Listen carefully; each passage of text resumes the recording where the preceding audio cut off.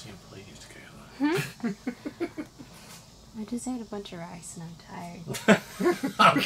Hey, Michael Church, Crawl Space Ninja. Let me ask you, if you've got a sump pump and the float switch goes out, what do you do? Stay tuned.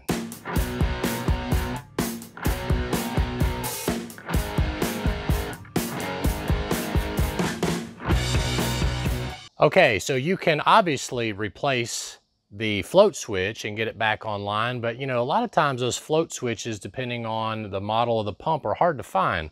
So one of the things you can use is the HydroCheck 8000 series float switch monitor. And what this does is it completely replaces the float switch. Okay, so all you have to do with our aftermarket float switch is get you a zip tie and just zip tie this guy right on there at the depth that you want the sump pump to turn on. And then you take this part, plug it into the outlet, you disconnect the float switch cord from your piggyback cord and plug the sump pump directly in, and you're done.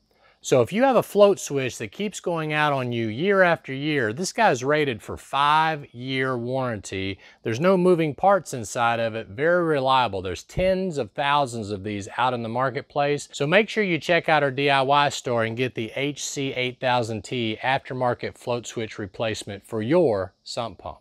My name is Michael Church with Crawl Space Ninja. Hope you make it a happy and blessed day. We'll see you later.